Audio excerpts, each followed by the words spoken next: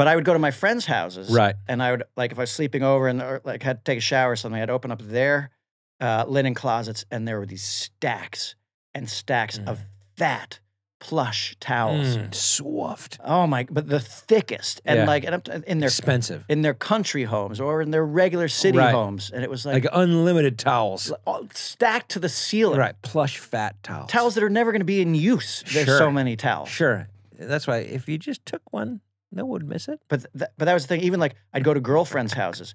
Right. I'd be like, and I'd be embarrassed to bring people over to my house. Like, no one was taking a shower at my house. Right. Was I going to give them my fucking Snoopy towel? Well, but also they'd open the closet and see all the towels you stole from their house. Right. Like, these look like my towels. Yeah. Wait, oh my God. You've got Bergdorf Goodman towels too? And why is my name engraved on it? Yeah. That's weird.